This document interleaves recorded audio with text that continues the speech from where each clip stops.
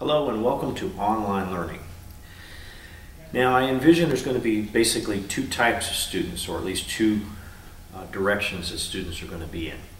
First is going to be the tech savvy student. That's the student that's grown up around computers, around electronic devices, and is really familiar and very comfortable operating in that environment. And for you, this video may be a little bit below your skill level, maybe a little bit below what you already know about computers. Then there's the other end of the spectrum. There's a dinosaur like me who grew up having to change channels by walking across the room, only had 13 channels on the dial, and we've grown up with computers being introduced into our lives slowly, and we're probably not as tech savvy as those of you who've been exposed to them your whole life long. So this video is more geared towards that, more geared towards helping you with understanding the systems and tools you're going to need to be successful in online learning. So first of all, for online learning, the most important tool you're going to need is a computer. I mean, that kind of goes without saying, but not all computers are the same. Now, it can be a laptop, which is basically what I have here. This is a laptop type computer. It has programs, it has a processor, it has memory, it has the ability to connect with the internet, and it has some features in it. And then you all may be familiar with what's called a PCU, or a desktop unit, where you have your computer and your monitor, and it's pretty much not easy to carry around. It's a big bulky machine. That's going to be basically your PC or your home computer. And you may be operating on different types of systems. It may be an Apple, it might be a PC. So whatever system you're using, there's some basics that you need to know. First of all, speed. The computer should be within a couple of years old. About 2 to 3 years would be the max that I would say. And if you're getting into online learning and you don't have a good computer or a newer computer, it's easy. You can go down to Walmart. They have some very nice computers that are very reasonable. I think between $200 and $300 you can walk out of there with something that will work perfect for what you're going to need in the online class network. This type of computer here, actually this one's about 5 years old, and it works pretty good. It does have its drawbacks. But essentially it's a laptop computer. It's portable. I can take it anywhere I want. It has the ability to connect wirelessly to the internet, either through an internet connection that's available, or I can hook it up to one of my devices, either my phone or my pad, and then it can connect to the internet that way as well. So it has that internet connection capability. It also has some software that you're going to need.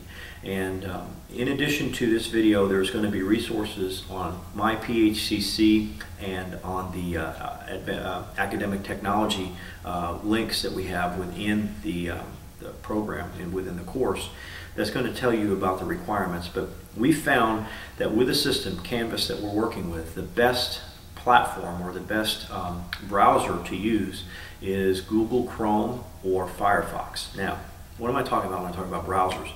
Essentially, you have your computer, and your computer allows you to access the internet. Okay, so you go out there and you access the internet, and then in the internet itself, there's so many things that you can do. You can watch video, you can purchase things, you can view things, you can look at pictures, you can download all of that. Well, the browser is what enables you to access that material, and inside that browser are certain plugins like video plugins and things that allow you to do multiple things at once, and processors and stuff like that. So the browser is what helps you use the content on the internet. And for the purposes of our online learning Canvas platform, the best browser is for Canvas is Google Chrome.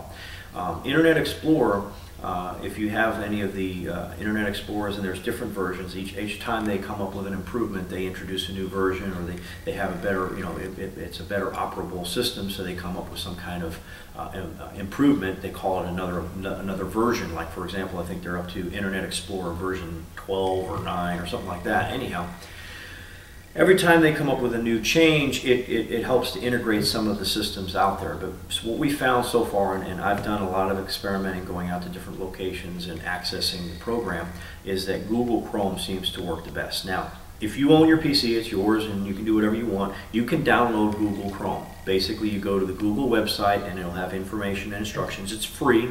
You download it to your computer, and you can select whether or not you want that to be your browser that you use all the time, or if you like Internet Explorer, you can use the Internet Explorer, and then you can keep Google Chrome as something that you would have to open up. But when you open up Canvas, it's recommended that you open it up in Google Chrome, or the other one is Firefox. That's a little bit different type of format, but again, it's a browser. It enables you to access information off of the internet. Okay? Okay, another important part of what you're going to need in the online, obviously, is going to be access to the internet. Now, there's a number of different ways that you can access the internet.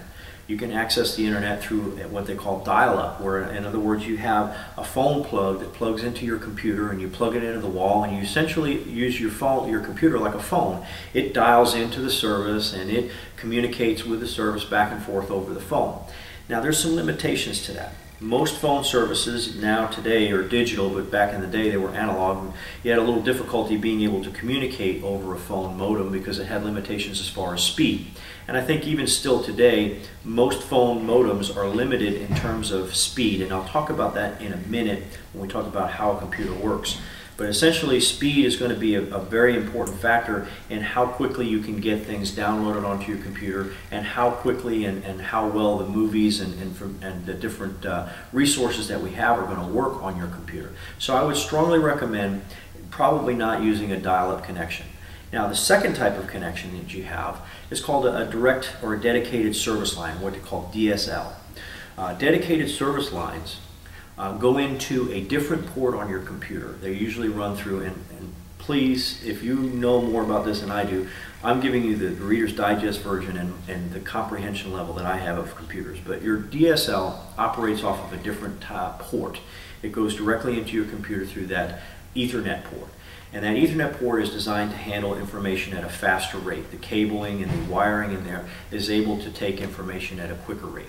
Dedicated service lines also don't carry phone conversations, which are very cumbersome, and they take up a lot of space on the phone line, so they can transfer information a lot quicker. And then you have what's called fiber optics, which enables the information to travel a lot faster. So the better the dedicated service line, it depends on the speed, is going to give you the faster service, the faster download times. But your dedicated service line is essentially a plug-in. You may have an external modem, you may have an internal modem in your computer, you may be able to plug directly into it, and you'll be able to communicate back and forth. Now, that's a dedicated service line. Now, the next type of internet service that you could have is what we call Wi-Fi, or wireless internet. Now, wireless internet can be a couple of different things. For example, you can have a dedicated service line at your house, like I have. Embark has a dedicated service line, so I have DSL at my house, and I have a wireless router attached to that, so I can access the internet off of my laptop. I'm still using a dedicated service line, but I'm communicating with the line. Instead of having it plug it into my computer, I'm communicating with that DSL through what's called a wireless system. Okay? And then there's another type of wireless system, which you might find in smartphones and tablets and some of the other types of computers, such as the iPad and stuff like that, if they're equipped. They can communicate directly with the internet service provider, or what you call your ISP, through the waves, through the airwaves, either through a cellular phone line or some kind of connection that's established. Now, don't confuse wireless internet with what you can get when you go into like Starbucks or McDonald's. That's a form of wireless internet, but it's still probably operating off of what's called a dedicated service line. So the limitations to that is still going to be whatever that dedicated service line is. And then finally, and I really don't have a lot of information about this, but finally you have what's called satellite internet. And satellite internet is basically internet that is communicated through a modem to your computer. It can either be wireless or it can be through a connection that goes to your satellite dish that communicates with a satellite that is equipped to handle information, exchange information. Again, just like with everything, satellite is contingent upon the weather, so a rainy day like we've been having lately is going to be a problem for you in terms of connectivity. Okay? Now, I'm going to take a break here and I'm going to talk a little bit about how a computer works. Okay, so let's take a computer. A computer has a lot in common with a fire engine. Okay? I know, don't put me in the rubber room yet, but I'm going to kind of show you how it does. In a computer, there's a couple of things that you look for. First of all, you look for a computer that has speed. Speed deals with how fast the computer is able to process things, and you use a gaming computer, you want a computer that, when you play in video games and things, you want a computer that's fast, that has a processor speed that's fast. The second thing is capacity, hard drive, how much the computer can hold. You can store files on it, put programs, bigger programs require more hard drive, so hard drive space is important too. And then the third thing is the connectivity, the way you get information out of the computer to access the internet or virtual world or connect with a network or something like that. So those three factors are important in a computer. Okay, so let's look at how a computer relates to a fire engine. Well, in a fire engine, we look at three things. We look at, well, how much can it pump? Pump has to do with speed or fast. How much water can I put out? Second, tank. That how much water it holds, how much water I can bring to the fire scene. And then the third thing is hose lines. That's how fast I can get water back into the engine or how fast I can pump water out. So if you look at the computer and the engine, all right, your pump is equivalent to your processor speed. So if I have an engine that can pump 1,000 gallons per minute, that's pretty fast. That can give me a lot of water. So that processor speed deals with how fast that computer can process and do information, how fast that fire engine can put water out. The second thing is the tank, the storage, the hard drive for the fire engine. The bigger the tank, the more water I can bring with me. Well, if I'm in a rural area, I need water. We all know that water is what we put fires out with for the most part, so I need water to have there. So I consider my tank kind of like the hard drive on a computer. The bigger the tank, the more information I can store on my computer. The bigger the hard drive, the more water I can carry, those things. And then finally, the hose line. Well, what's a hose line? Well, that's how we get water in and how we put water out. Supply lines are big, brings a lot of water in, and sometimes our hand lines are smaller, but if we have a big fire, we may use a larger diameter hand line. So think about this as your internet connection. For example, when I talked about dial-up is a little bit slower. So dial-up might be the equivalent of using a 3-inch line for supply line, okay, and maybe an 1 3/4 line for putting the fire out. But if we have something like DSL where I have a direct connect to my computer, I have high speed, maybe like 4G or 3G speed, or I have fiber optics, which is a little bit quicker or what have you, then that hose line becomes bigger. So my supply line might be like a 4-inch or 5-inch line. So I got a lot of water coming in, and I might be putting out on master stream. So I might be supplying a 3-inch or 4-inch master stream, or I might be supplying some water out. I have equivalent, or I might even be using the big gun, the deck gun, putting a lot of water out. So again, think about this as it relates to the fire service and your engine. Your computer has to be fast, okay? It has to be able to store a lot of information, and it has to be able to exchange information quickly. Just like a fire engine has to have a good pump, all right, fast enough to carry the water or send the water out, a good tank and be able to store the water, and then good hose lines to be able to get the water to where it needs to go. Okay, so now we're back. So we talked about the computer, we talked about the speed. Speed's important. We talked about the internet connection, that's going to be important. We talked about the size of your hard drive, and you can use external hard drives or thumb drives to extend that. So that's important as well, but not as important. But again, having the computer to be able to do the things that you need it to do is going to be very important for you. All right, some other tools that you're going to need.